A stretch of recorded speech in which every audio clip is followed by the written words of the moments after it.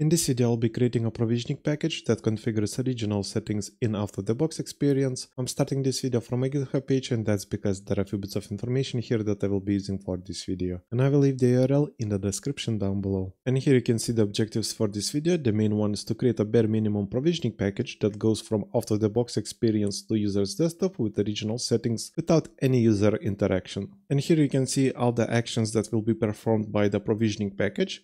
First, it will skip the out-of-the-box experience, then it will launch a PowerShell script called ubi-setup, and the script will skip the privacy experience, create a local administrator's account, configure the power settings so that the computer does not go to sleep during the provisioning process.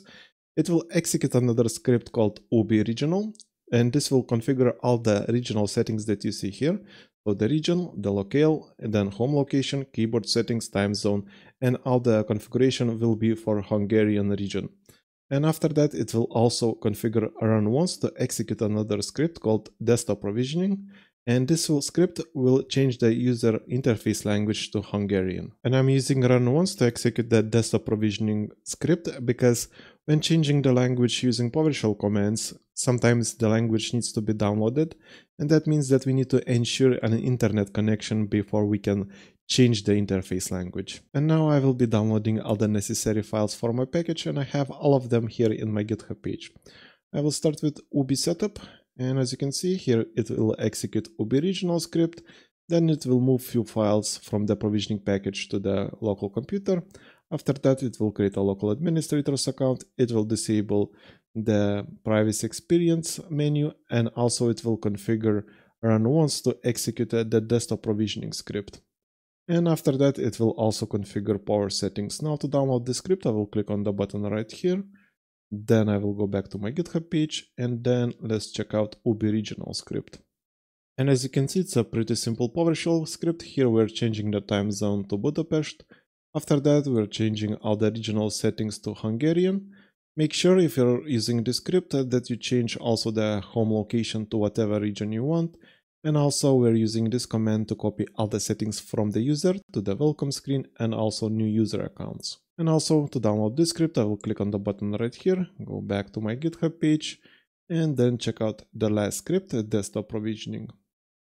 And here first I'm waiting for the internet connection because, like I said, changing the interface language via PowerShell requires an internet connection.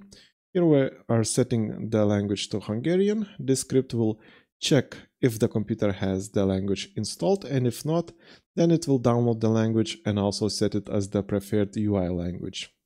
Anyways, now I will click on the button right here to download this script, and then I will go to my downloads folder to check if I have all the files. Yes, we have all of them. So 3 scripts: desktop provisioning, ubi-regional, ubi-setup. One thing to note that all the scripts that will begin with ubi will be executed inside of the provisioning package, and desktop provisioning will be executed outside of the provisioning package in the user's desktop.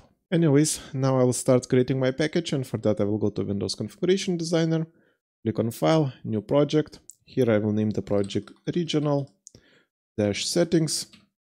Let's click Next. Next, here I will select all Windows Desktop Editions, Next, Next, and Finish. And first I will be skipping out-of-the-box experience, so for that I will go to Runtime Settings, ubi, and here for hide ubi I will select True. So this will disable all the user interactions in the out-of-the-box experience. And now for executing the scripts that are responsible for configuring the regional settings, I will go to Provisioning Commands, Device Context, then I will click on Command Files. Here I will click Browse. I will go to my downloads folder, I will select all the scripts in my downloads folder that I downloaded from the GitHub page and click open.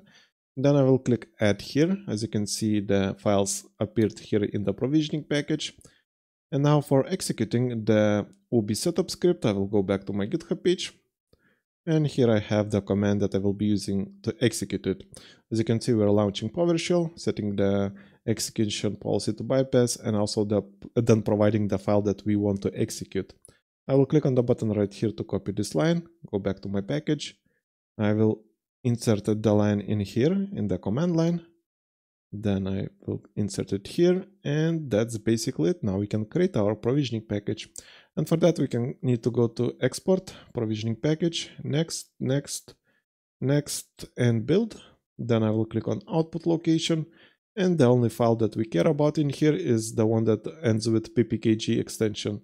So right click on it, select copy, then I will go to my USB drive, and then I will place the provisioning package inside of this USB drive. And now to test this provisioning package, I will go to my VMware workstation where I have this Windows 11 virtual machine that is inside of the out-of-the-box experience. And the only thing that I need to do for it to execute the provisioning package is to connect the USB drive to this virtual machine. Then Windows 11 will detect the provisioning package and it will automatically start the provisioning process. So I'll go to VM, removable devices, and I will connect the USB drive. Now we can wait a bit. As you can see, the provisioning process has started. So we need to wait a bit more for it to finish.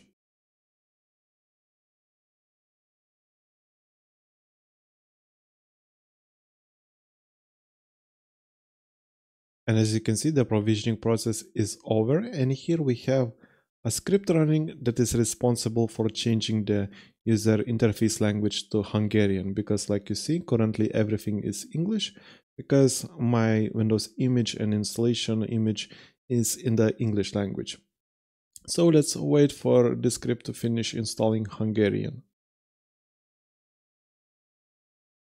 And as you can see, the script that is responsible for changing the user interface language has finished executing. We get this message saying all done. And for all settings to apply, we need to restart the computer. So I will go to my start menu and reboot.